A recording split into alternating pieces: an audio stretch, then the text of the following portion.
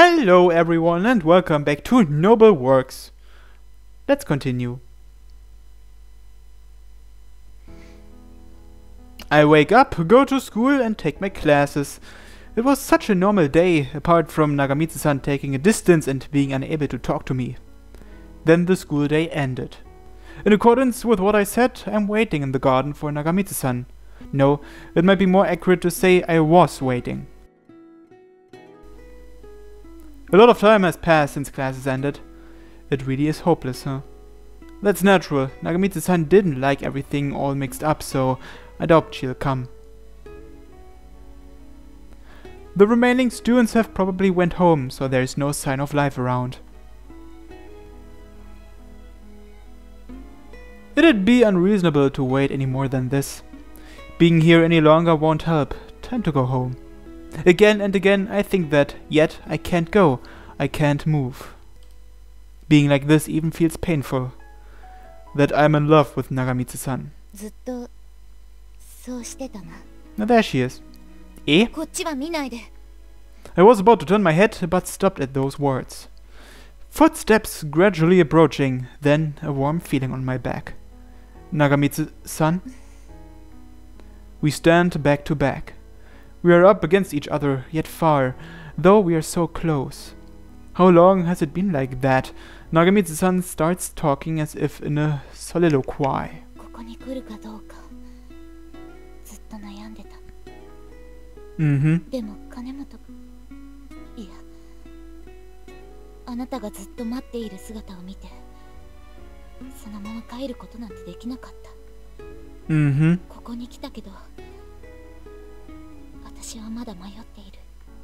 Even so, you still came. Thank you. As if searching for what to say next, she remains silent for a little while. After some rustling of clothes, she speaks in a soft voice that sounds like it will vanish.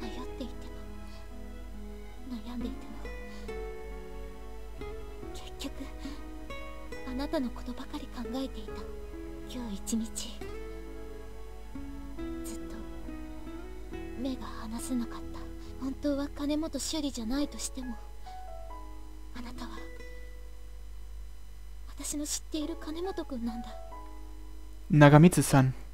I turn around and embrace Nagamitsu-san from behind.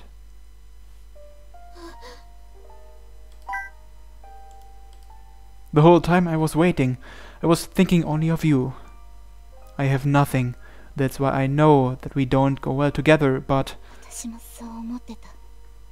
Nagamitsu-san.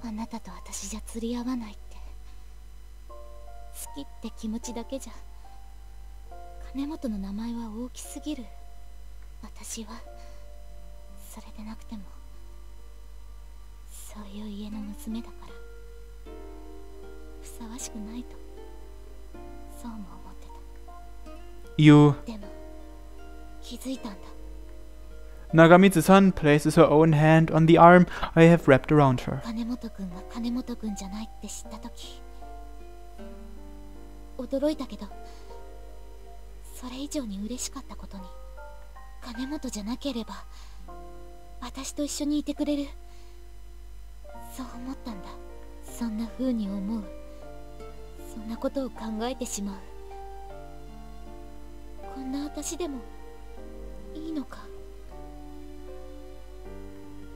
Didn't I say it before? Nagamitsu-san is Nagamitsu-san. Once I have that in mind, I love everything about you. As for me, I'm just some worthless Fujijima Takumi. Is that fine?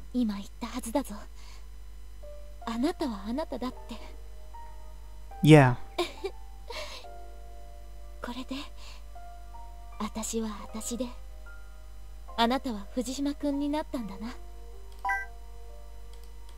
Without hiding anything, we can face each other as our true selves.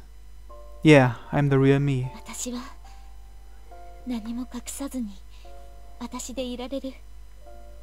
It's a simple thing when you look at it enough, yet all this time it looks like we've been at a stalemate. Nagamitsu-san, I love you. It has nothing to do with your family. I love the Nagamitsu Maya I know. Nagamitsu-san's shoulders start trembling, and her voice somehow makes it sound like she'll burst into tears. 私も藤島匠くんのことが好き。やっぱりこの気持ちに嘘はつけない。好きだって気持ちいっぱいで溢れて止まらなくて。I add strength to the arm with which I'm hugging her. I love you. I love you more than anyone. The person I love is near me. Just that is enough to content me. これで私たち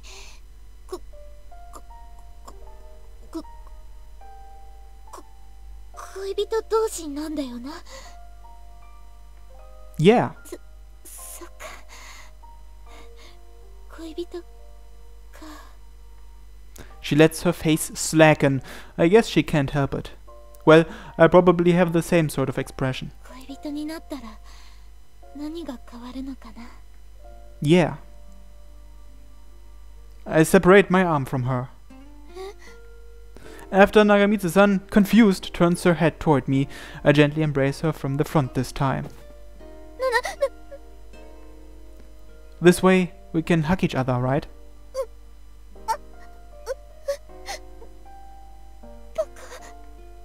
Even as she says that, Nagamitsu-san leans her body on my chest. 私、生まれて初めて好きになったのが金本くん。She smiles, apparently a little embarrassed. That's right, I want to be myself when I'm with Nagamitsu-san. Can you call me Takumi when we are alone? いいの? Yeah, I want you to call me by my name, my real name. Takumiくん. You don't have to. 無理すぐにそんなことできないから。 Is it that different? 違う全然違うから。 Even though you do the same to Nagasune-kun? 金もじゃない。匠くんは意地悪だ。 Sorry, I wanted you to call me by that someday though. 頑張るから。 I'm looking forward to it. じゃあ次は私の番だよね。私のことも名前で呼んでほしい。 Got it, I'll do so. はい。 Her back stiffens, her face tense. You'll get tired if you exert that much strength. でも Maya. いえ、それずるい。どうして匠くん簡単に。ずるい。 It wasn't simple, I'm really embarrassed. But noticing how cute you were when embarrassed, Maya, I wanted to see more. As Maya's face reddens, she looks at me reproachfully. 違う。全然違う。 Different? What is? 小説とか映画とかそういうので知ってる恋ってそういうのじゃなくて、その好きだけど言えないとか、男のために顔で笑って心で泣くとか、そういうのだと思ってた。 Probably in a Yakuza film or something. だからこんな胸がドキドキしたり、もっと名前というの違うかな。 Just to make sure, I tell Maya something. I think there's a lot of different pictures people have of love, to each their own. そうなのか? I also want my heart to beat faster for you, Maya. So I think I want you to keep calling me by my first name too. 匠くん、私の知ってる人じゃないみたいだ。 Well, maybe so. Since I'm going out with you, I definitely feel happier. I'm trying to talk normally now, but I better look back on it later as me stumbling over my words. そっか。じゃあ、私と同じだ。 Maya, when she's smiling, is so cute, so lovable. With my love for her growing stronger like this, I might not be able to... We are both so surprised at the sudden ring that we jump up at once. ごめん。そういえば鳴るようにしたままだった。 Even as she says that, Maya doesn't take out her phone. You aren't going to take it? 出ないとダメだろうな。せっかく匠君と二人きりなのに。 She reluctantly takes out the phone. Ah! どうしたんだ? Oh, nothing. More importantly, who could it be for it to ring that long? こてつからだ。はい。あ、お嬢、すみません、邪魔をして。すっごく邪魔だった。何があったんだ? そんな気がしてましたが、怒らないでください。私は怒ってなんてない。じゃあ、それでいいです。お嬢、そろそろ戻らないとまずいんじゃないですかね。Would it? でも門限までは。そうなんですが、遅くなるとおやっさんが。わかってる。あと少しだけ。それくらいならいいだろ。わかりました。Is everything alright? 大丈夫。少し遅くなるだけでうるさいんだ。でも、もうちょっとくらいは平気だから。Thanks. 私が一緒にいたくてしたことだから。There's that too, but also your strap. I noticed the cat strap when she took out her phone.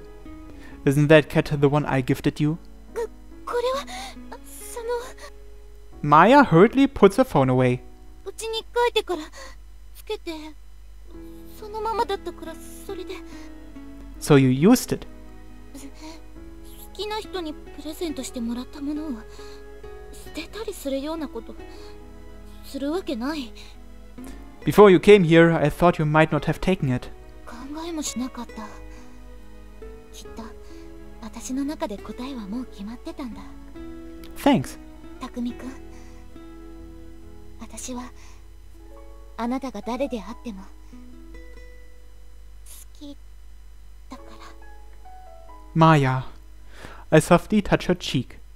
Her eyes are more powerful here than anywhere else. However, this really is the most tender part of a girl. I fell in love with the Maya of now.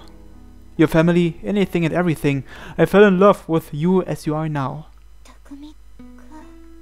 To hide her pupils, which were beginning to blur, Maya slowly closes her eyes. Her face reddening like the appearance of an evening sun. Maya.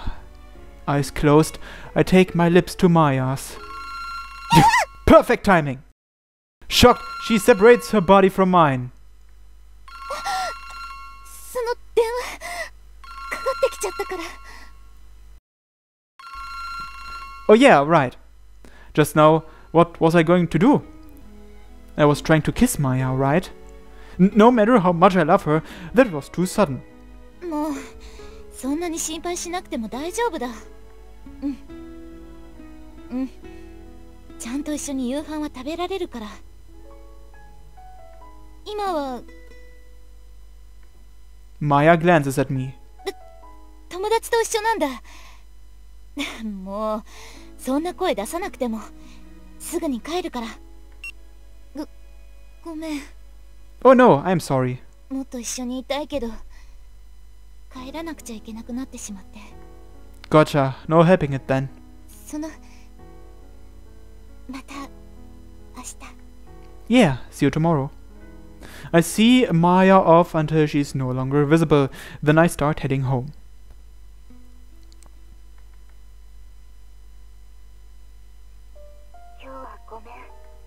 Night. After finishing my tasks, there's a little time before I sleep. Having been so cheery to get a call from Maya, I'm a little taken aback at what she says. What is this all of a sudden? だって今日は途中で帰ってしまっただろ。 The middle of it looks like she knows what I was about to do. Nothing to do about curfew. Also, if I went through with that, it might have been wrong in a bunch of ways. まずいって? I mean, that would have been too forceful. 別によかったのに。え? いや、なんでもないんだ。匠君は Having Maya call me by my first name makes me embarrassed and happy. Yeah, after that, I went home and did my work like always. そっか、大変 Maya's giggling voice pleases my ears.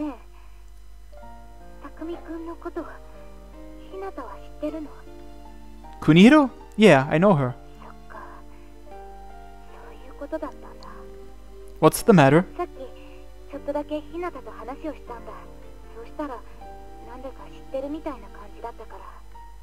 That girl sucks at hiding things, huh?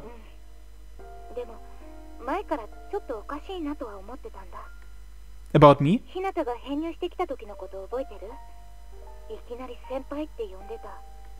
Ah, that surprised me. I never would have thought that I would meet Kunihiro. Not as long as a long time. We were just senpai and kohai where we used to attend. Because she has that kind of personality, she's easy to talk to too.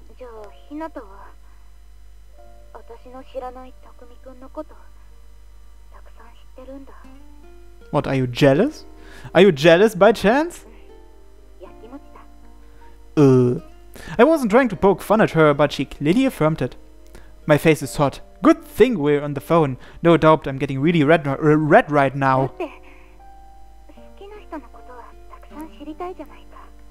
I guess so. I've been thinking that there's plenty of things I want to know about you too.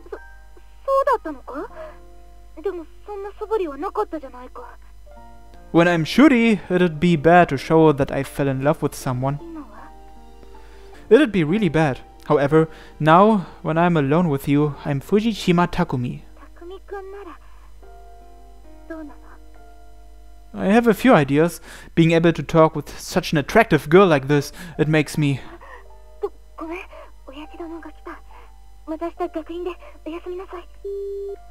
Good thing she cut me off when I was about to say something extremely embarrassing. Still, I'm sad that we can't talk. See you tomorrow at school, huh? That's right, I can still go there. I can spend time together with Maya.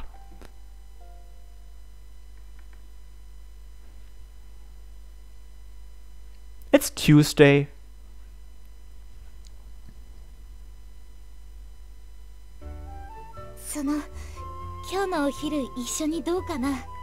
Sure, I'd like to.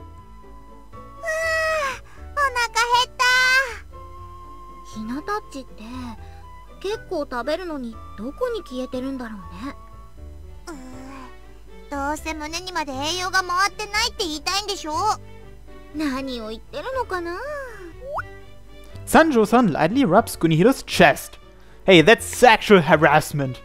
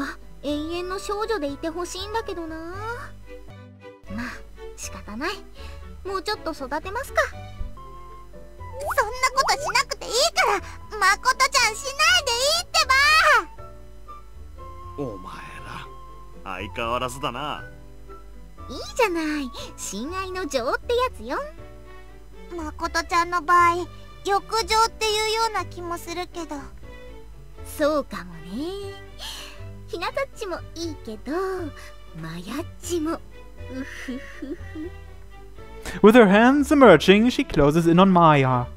Sanjo-san, perhaps you should leave it at that. Her face says that she's having bundles of fun.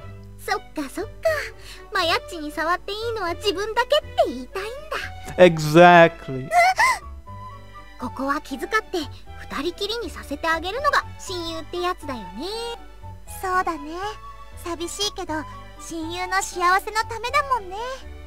These punks are making fun of me. Wait, did they notice that we are going out? Why are you two... What am I asking? If I say something stupid, I'll only hurt myself. Hmm? I look at Maya's face. I see, this makes it pretty clear.